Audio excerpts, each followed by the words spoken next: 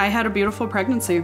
Yeah. We didn't know anything regarding cystic fibrosis when I was pregnant. I didn't even know what it was.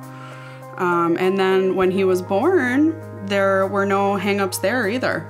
We were actually in the hospital for 2 days and he was nursing. And we found out that he had atresia, which is the compacted bowel in his intestines. So when they did the surgery and they called us into the room to see how, to tell us how he was doing.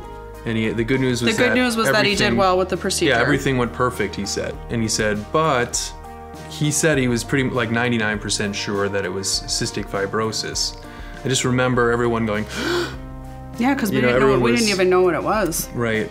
Immediately after he told us that, they had brought in there was a doctor there that was in street clothes, right? Dr. Gross. She said that her son has cystic fibrosis also. Yeah. She said, this is life-changing news, but you're gonna have a normal life. Yeah. So it was really cool to hear that at that moment. We talked so often in the beginning how much that helped us, just knowing that Alec could have a normal life with this disease. Without her... With the medical care from the clinic team. Yeah. Well, I mean, without her being there in the beginning, it would have been different, I feel like. She gave us comfort. Yeah. With personal perspective on the matter, not just a doctor that can tell you, I know how to treat this, but somebody that can say, I actually have personal experience with this. But we spoke with her for a long time. So on a fundamental level, Alec's cells in his body do not manage salt correctly, which affects all of the mucous membranes of the body, the pancreas, the liver, mostly the intestines and the lungs. Alec requires a lot of medication and a lot of preventative care. Yeah. So we spoke with respiratory therapists and learned CPR in the very beginning to make sure that we understood how to do all of his lung treatments, basically, his vest and his nebulizers.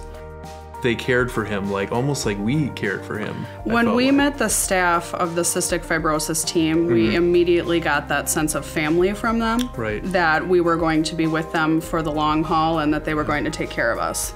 I mean, so really, it's the way that they've kind of developed this team. They've addressed every aspect of life to make it work. That's one thing I think that it would be really hard for us to leave that team. That's one of the reasons we chose to stay around here. We couldn't imagine leaving the area and not having the team to work for us on that level. There's a lot of things to be hopeful for, I think, right now. We're in a good, really exciting time. We're hoping with his current medical care paired with the research development that's going on, where with the maintenance drugs, he might be able to lead basically a completely normal life with medication. Yeah.